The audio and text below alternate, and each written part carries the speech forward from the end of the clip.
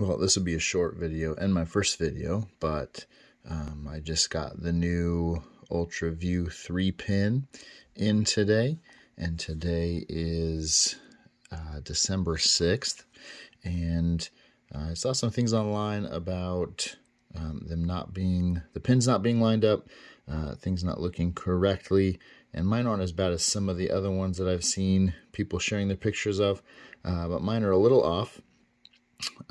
Left to right, and I got to looking, and I don't know if you can see that very well, but they're actually sitting higher than the static pin, the movable pins are.